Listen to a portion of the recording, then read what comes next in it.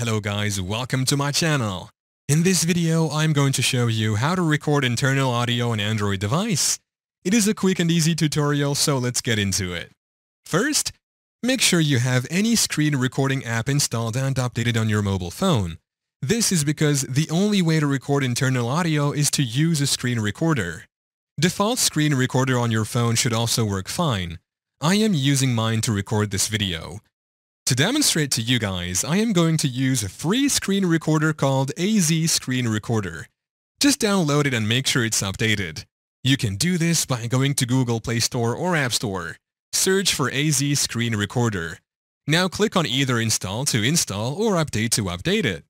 Now, click on the app to open it. Once in, you can see these three main tabs at the top. Go ahead and click on Settings icon. You will now get all these turn of settings to change on. Just scroll down to where we have audio source. We have it here, click on it. Now you will have these four main options. From them, choose internal audio and tap on it. It will display an internal audio warning. Just click on OK. Yeah, that's how to record internal audio in Android device.